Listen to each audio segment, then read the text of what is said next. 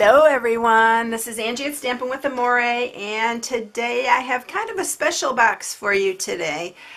This is not my original idea. I saw a German lady make it. I don't know what size box she made.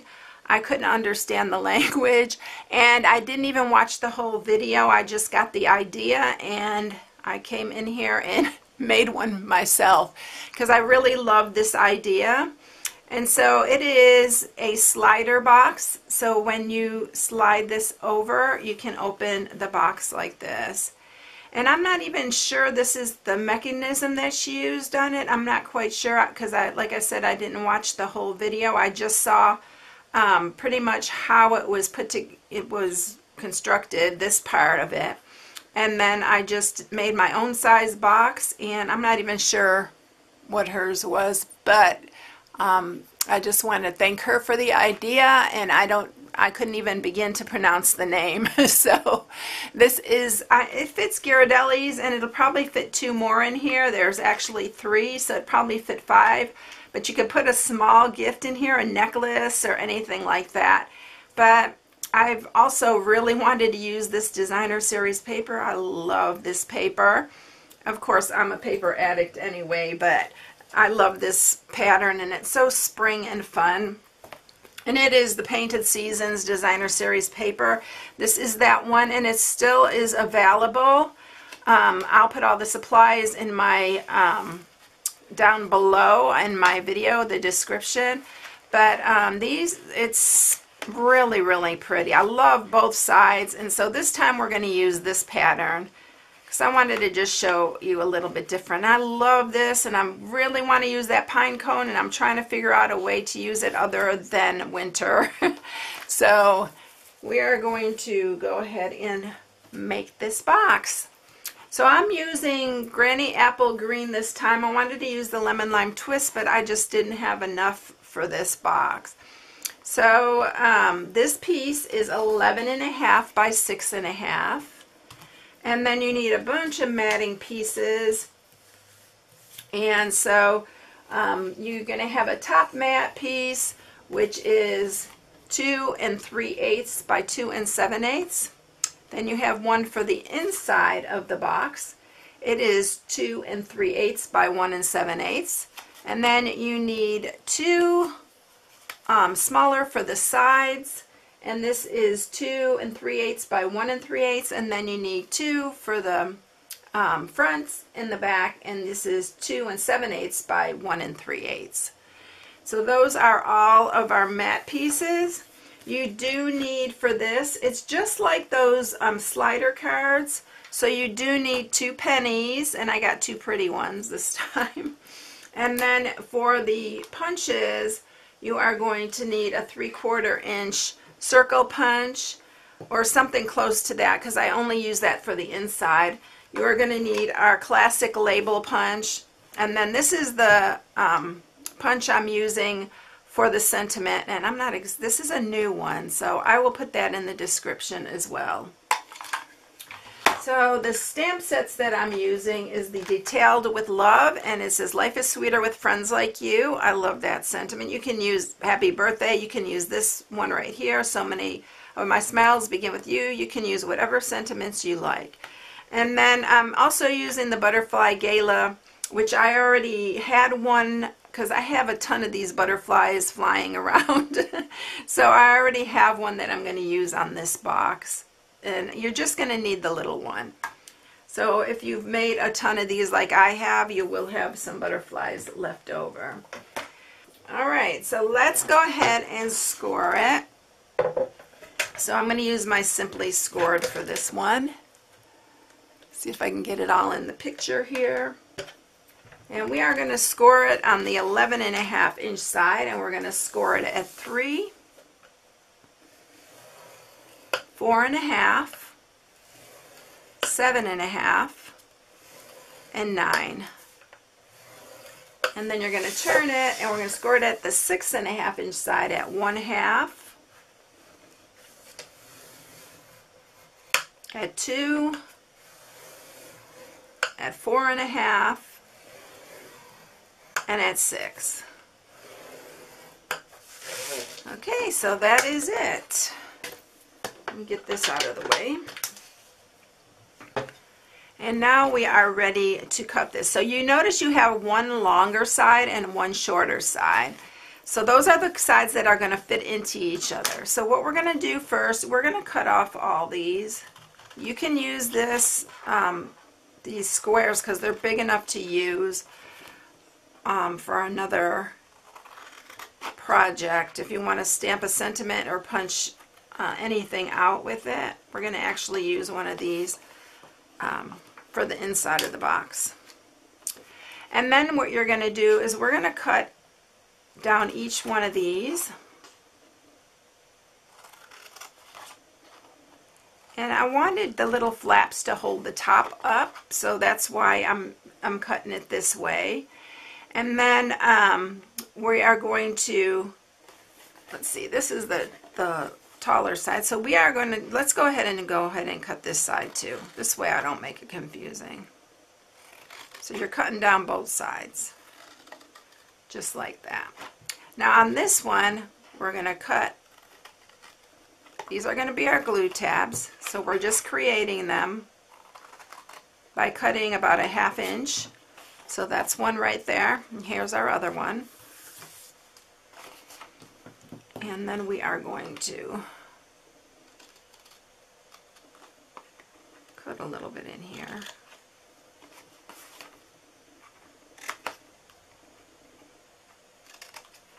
Okay, so that is our one side. Now on this side, we're cutting this whole big square off as well.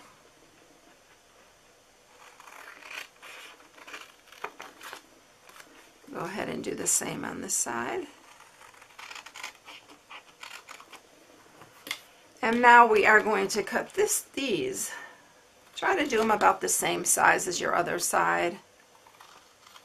It doesn't have to be perfect or accurate. We are just gluing those on the inside of the box.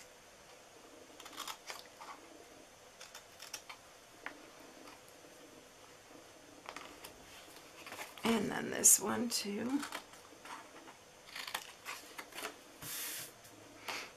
And then these top ones are the ones that are going to fold in on your box. So we're going to just trim those up a little bit too.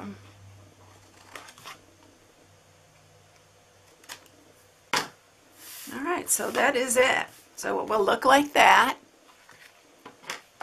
And then now we are ready to sharpen our score marks and glue, get this put together.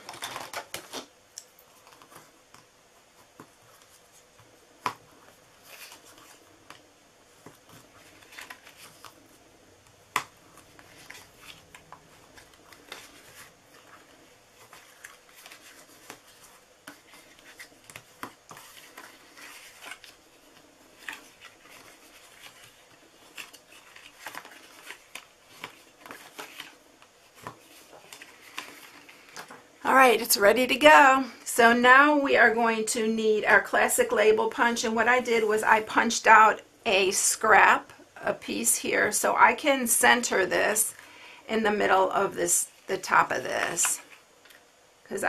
So center it the best that you can, and then I'm going to use my pencil to outline it. I'm going to grab my pencil here. So then I'm going to use the pencil to outline it so I know exactly where to punch. I don't want to take any chances just freehanding it. So I'm just going to draw a little guide for myself. And then we are going to go ahead and use our classic label. And we are going to punch that. Just follow your lines.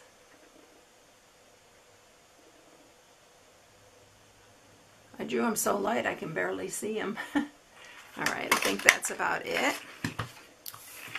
And then the next thing that we're going to do is we are going to go ahead and put this box together, and then we will cut our other piece.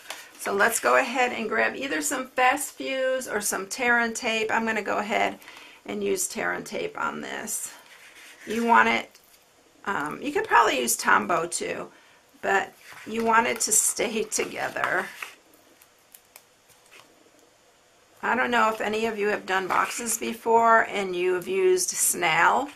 And when I very first started, I didn't use Snell, but I used a cheaper double-sided tape. And I noticed my boxes would start coming apart. So that's why I always say use tear and tape or a really good strong double-sided adhesive.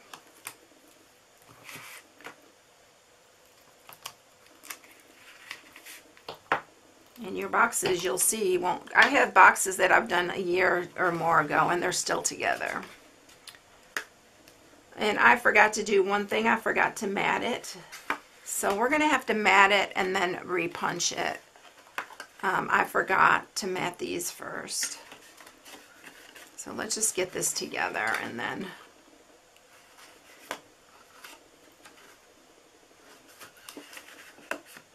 so the top pieces you definitely need to mat first. So I'm going to go ahead and I'm going to use Snell for this part.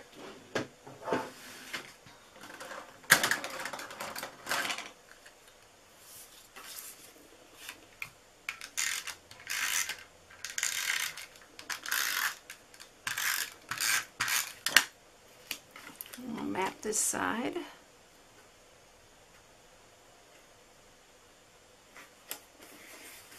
And then I'm going to go ahead and mat this other side, and it's going to cover the hole that we just made, but then I'm going to just re-punch it. And I'll be able to see exactly where I punched it. So I'll just turn it this way, and then we'll just re-punch that.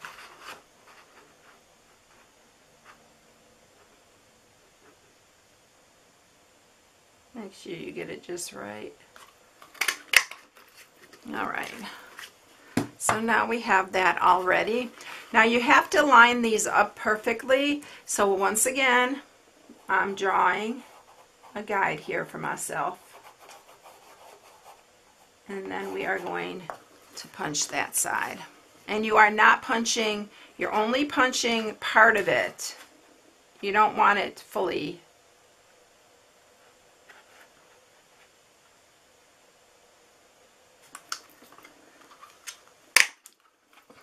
So it's going to look like that. So we can slide that in there.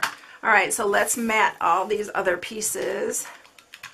And then we'll get that little mechanism that we're going to make. This paper is so pretty.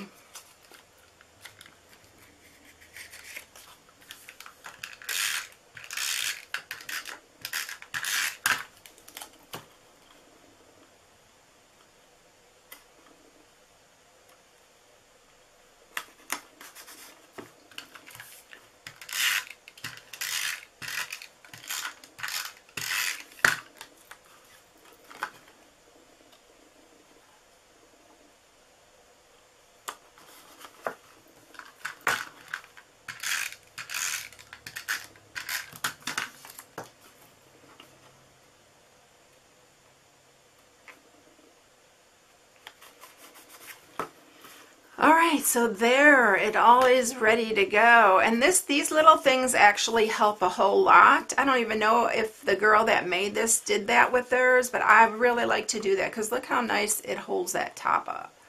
Alright, so we are going to create this little penny, and you need some dimensionals for this. And I found that if you cut your dimensionals a little bit smaller, this works a little bit better. So what I'm going to do, I just cut a couple of the points off on these. So you can cut it here, and you need, and then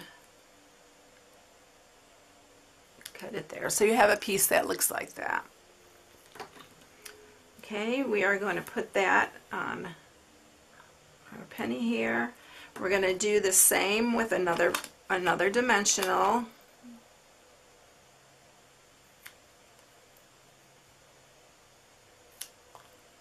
And you are going to put this one on top of your other one.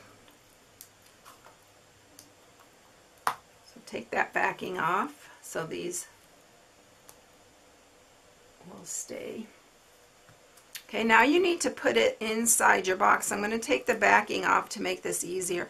And believe it or not, it sticks super good to this penny. I was wondering if it was going to stay on, but it does. So you want to put this through here first. And then you want this penny to line up with that one. Do the tail side showing, but we're going to cover this up anyway.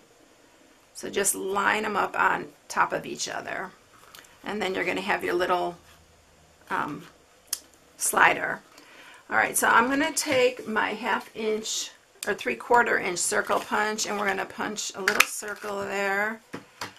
I'm going to use some wet glue for this so it stays on. You don't have to do this on the top one because we're going to do the sentiment there. And then just place it, if it's perfectly over that little, so it looks really nice there. And then we are going to go ahead and we are going to stamp our sentiment.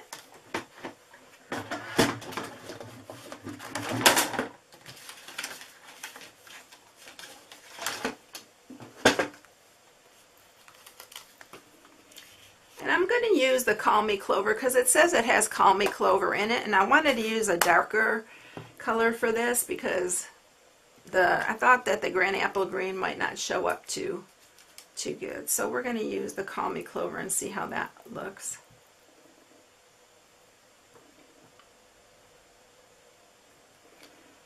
And I really like that sentiment too, and it fits really good. Anything that will fit inside, it has to be a larger punch so it covers up your plastic label.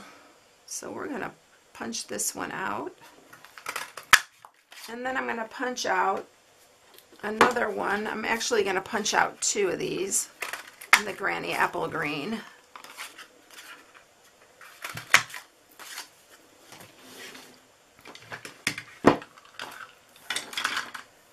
And we are going to, you can do this one of 2 ways. You can cut it in half, and you can place one on this side and then place the other one on this side. But then you have a little bit of a gap. So I am going to use the whole one.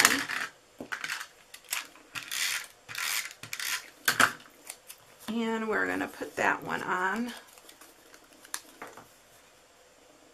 So layer it where you want it to go. Just line it up. And then I can use this smaller piece. I did use both of them before. I used both big pieces put together, but I wanted to show you how you could do it if you wanted to save a little bit of cardstock there. And make sure it's about even on both sides. So there's that. And then I am going to use actually another dimensional, because this holds so good to this penny. I'm using a full one here. And then we are going to put on our sentiment right here. And what you need to do is slide that over to the center so you can center this on there.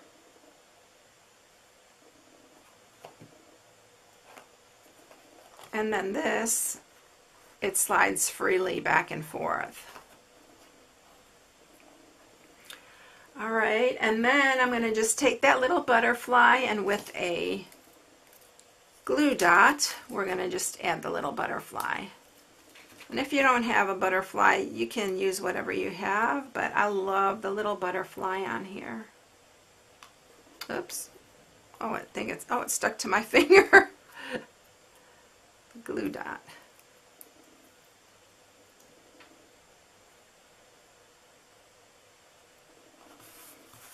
Okay, so there you have it. The one thing that I think you might want to do is leave your dimensional hole, because I thought that maybe this would work better, so I would try it on this one. but it seems awfully loose on here. So I think I would leave on this one. You can see it stays there, and it's a little bit tighter in here. And I used a full dimensional on these. You know, I didn't cut them. So I advise using the larger. In fact, I'm going to take it off. These really are tight. I'm going to take it off, and I'm going to put 2 larger ones on there. So instead of cutting them, use the full ones on here. I thought I was going to make it a little bit easier, but that didn't work out very well. I like it to stay in the center, then it doesn't. Make sure these are centered on here too.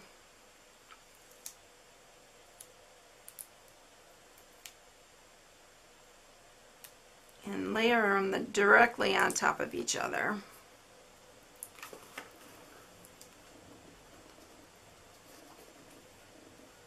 And then you're going to put it in the side where you have it flat, like,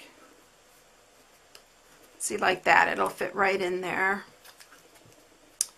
And then let's put this back on here.